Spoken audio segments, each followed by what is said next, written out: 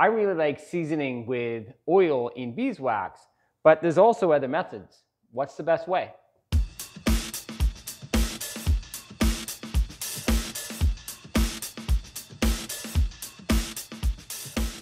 Hi, I'm Jed, and this is Cook Culture.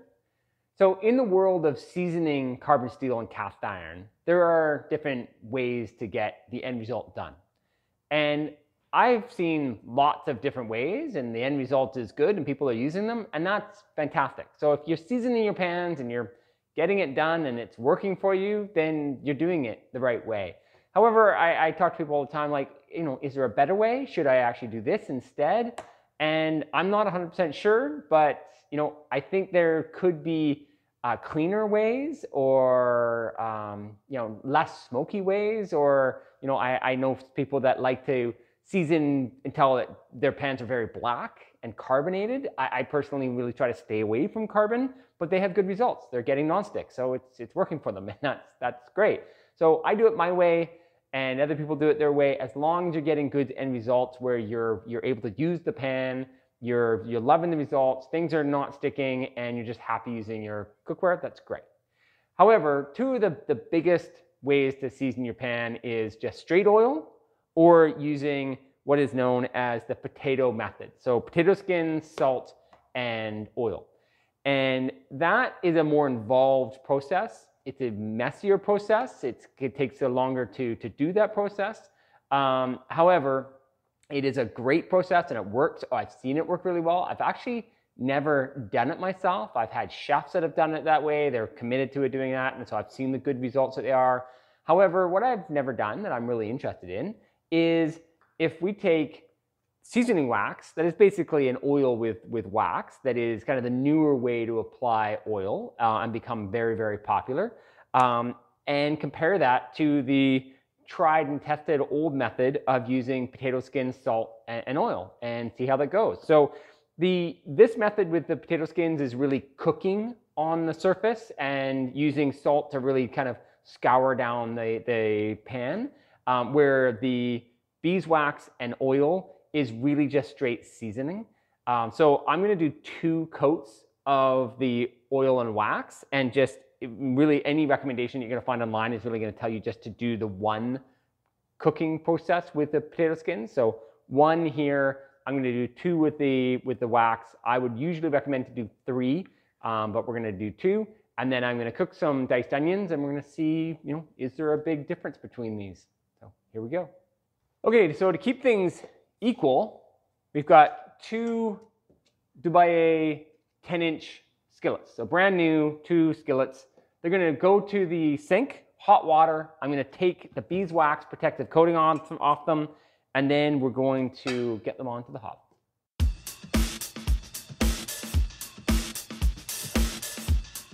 Okay, so we've got the pans washed fairly well. You don't have to take all the wax off. Some of the wax being left on is beneficial for the seasoning, except I guess logically, using the salt process tries to get more of the wax off. But I've had lots of people ask, well, you're taking the protective wax off and then you're just putting wax back on.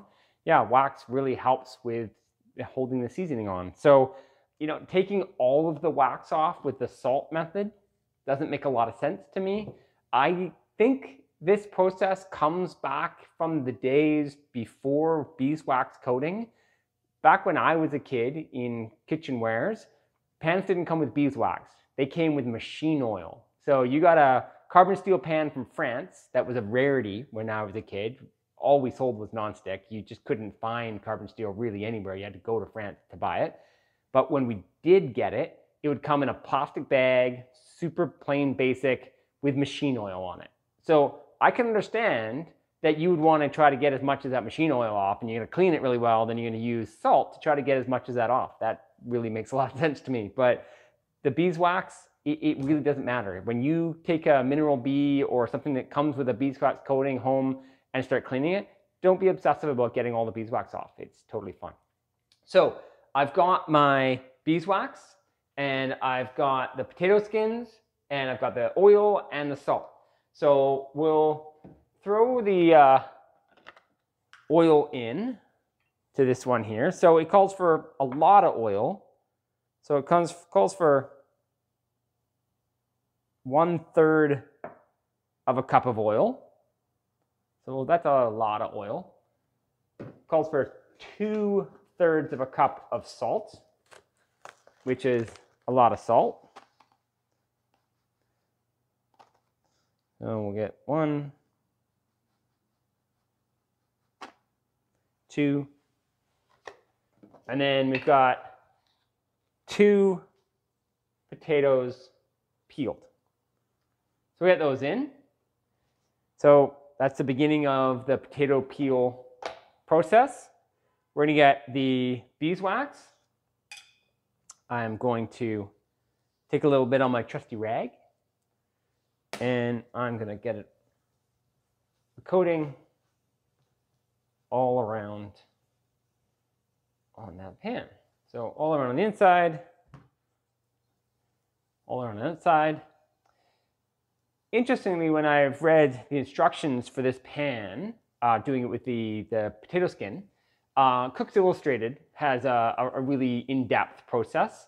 They don't talk about seasoning the outside of the pan, which, you know, I think it's important on any cooktop that you get the oil on the backside. You don't want this to rust or oxidize. So that's all around. That guy is now just gonna cook. And I'm gonna grab something to do some work with this guy here. Start to get this all around. And these guys have been on a 5 for a bit. I'm gonna get them up to a 6 now.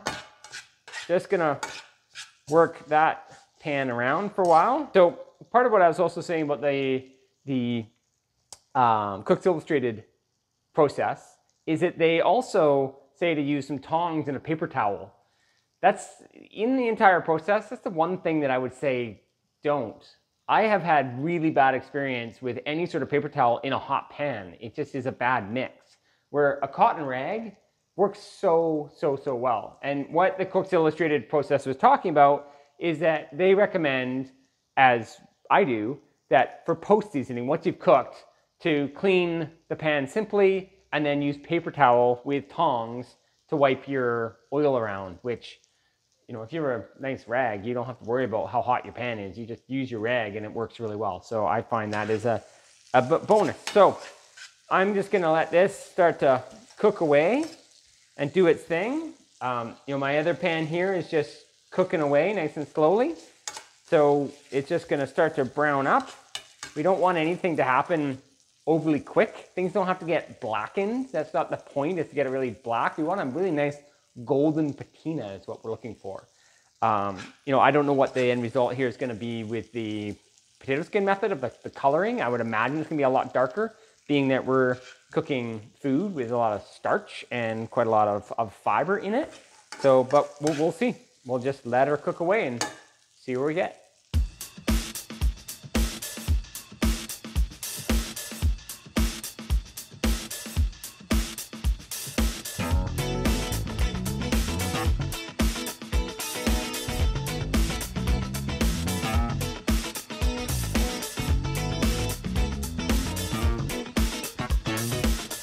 So we've been through the seasoning process. This is the result here of doing the plain oil and wax method. What I expect, it's a little bit light because I've only done 2 coats. Usually I would do 3 coats. So I would get even more of a patina throughout more of the pan with another coat there. But it's gonna be adequate. And I think in this test, I think this is a right balance.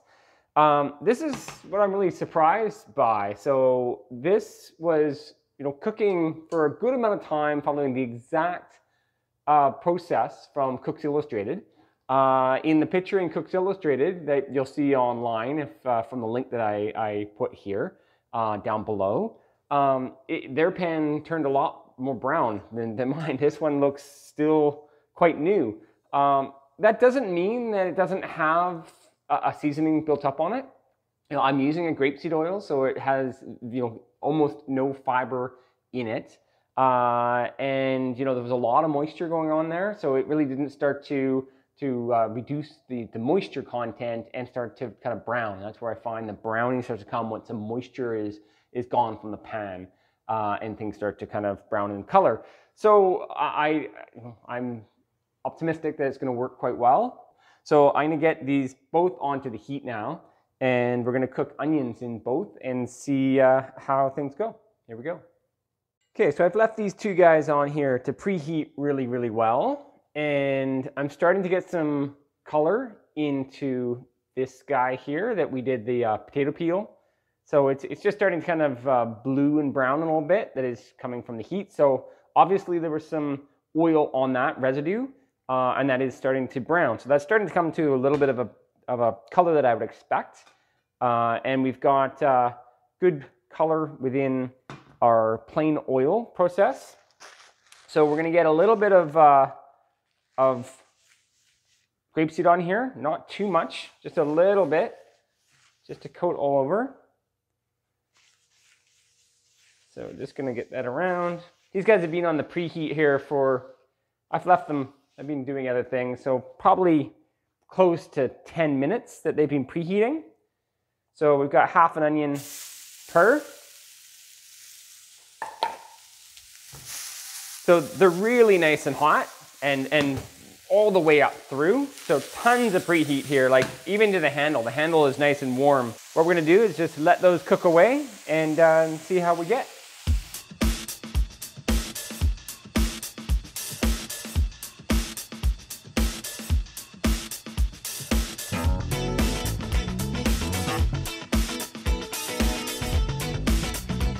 Okay, so we're coming to the end of our cooking process here.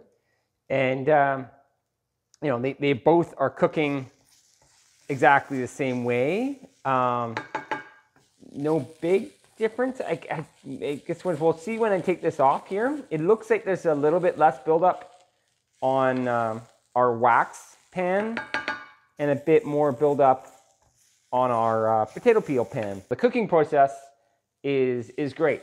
The sticking and cleaning issue we will get at in the sink right now. Okay, so at the sink, this one here is the potato peel, and this one here is the wax. So a little bit different in color, and we'll see how they end up cleaning up. So we're gonna take some just regular running kind of coolish water, nothing too cold. Hot pans. We're going to take our chainmail scrubby, very, very lightly. New seasoning on these pans. They don't need a heavy scrub. So I'm just wiping around just kind of with the weight of the scrubby, and that's about it.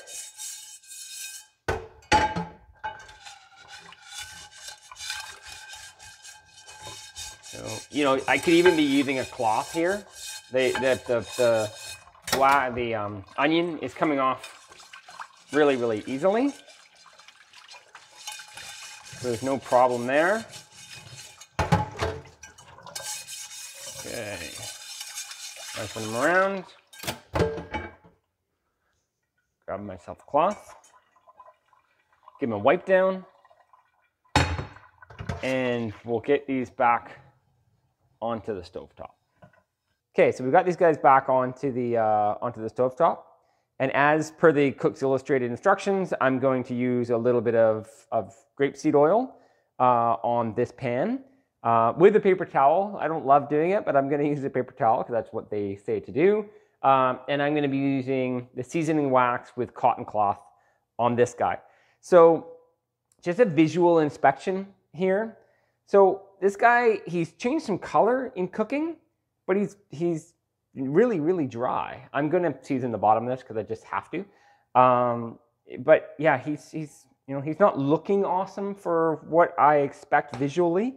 We're going in the right direction here. We really need to build a lot more patina around the edge, but our base cooking surface is where we want it to be. You know, really the end results here, these are the two end results of the onions. The onions exactly the same. So they turned out the same. So the cooking process was the same. And the cleanup was as easy with them. So visually, this guy isn't looking awesome yet, but doing really the same job. They've produced the same way so far. So let's just get these guys post-seasoned.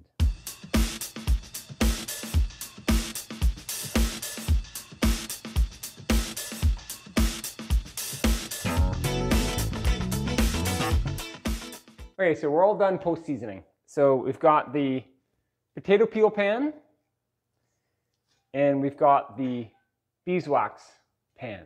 So an interesting finish, it's a little bit different in color variation, but overall, they're similar-ish. Visually, I like the look of the beeswax one. I just see that the one that we did with potato peels just needs to continue on. It's not in a bad shape whatsoever. It seems that it just didn't get as far down the road. They both cooked the same way. They cleaned up really well.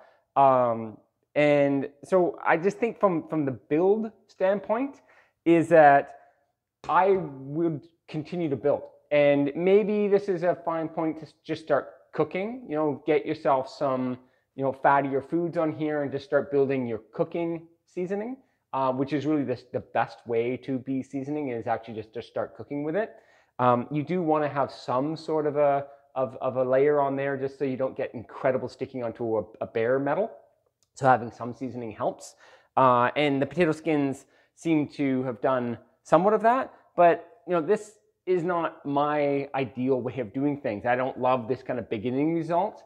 And also I found the method of doing this, that was super messy. It was like, I had the two pans beside each other and it was splattering and spitting all over my wax pan, and that I had to keep cleaning out because this guy was just being super messy and just misbehaving all over the place. So I did not like that because I just, there's a lot of mess to clean up unnecessarily. So I don't see this being any benefit right now, really comparatively to where the two stand. I think this is further down the road. So I would still prefer doing the beeswax method.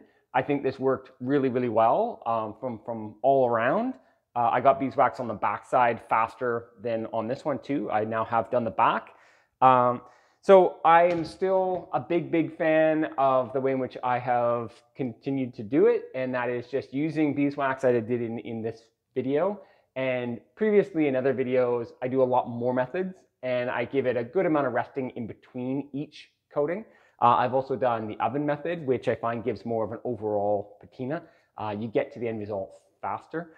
So, the proof will be in the pudding though. I will continue cooking with these two pans and see kind of how they work and develop that seasoning over time. I think they're beginning to lock in quite hard. I think that the pre-seasoning for both of them has been good. I don't think that there's going to be any problems with peeling or issues later on. I didn't cook these guys at too high a heat. That is really problematic when you're developing seasoning. You don't want to be impatient. You want to take a lot of time. I did a long preheat before I applied the oil. When the oil on, I let it cook on. I've let them cool for a long time. So taking your time for each layer of pre-cooking and post and cooling is really important. Just getting in it, cranking it up, getting it smoking, seasoning, letting it, start cooking right away. What you'll end up doing, having a very fragile layer. And either when you go to clean it or when you cook it sometime, things will just start peeling off and you'll just have problems, or you'll definitely develop some flaking later on. So patience up front really matters, whatever method you choose. So I hope that is being helpful, the difference between those two main methods out there. And I'm still a huge fan of using beeswax and oil. So I hope you like this video. And if you do, please subscribe. And any questions, please leave me a comment below. Thanks so much.